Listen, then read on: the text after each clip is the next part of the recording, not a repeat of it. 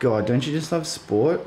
It's cool when they like do that. Connor, can you put the toilet seat down when you're finished, please? Yeah, sorry. And stop pissing all over the floor.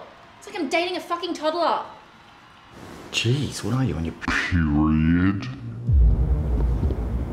What? Oh, I think Goob said some... Go on.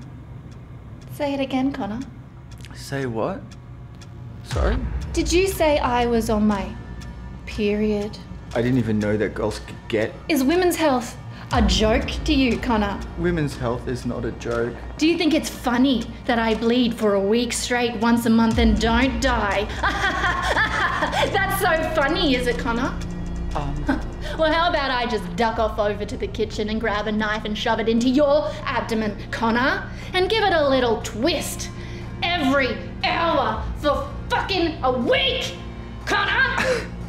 Baby, I'm an ally to women across the globe. Did you not listen in grade 6 science, Connor?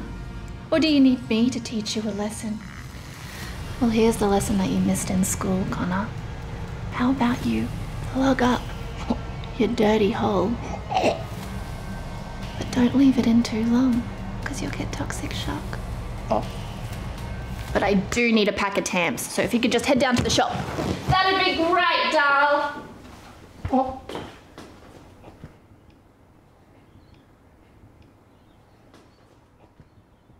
Leave it in.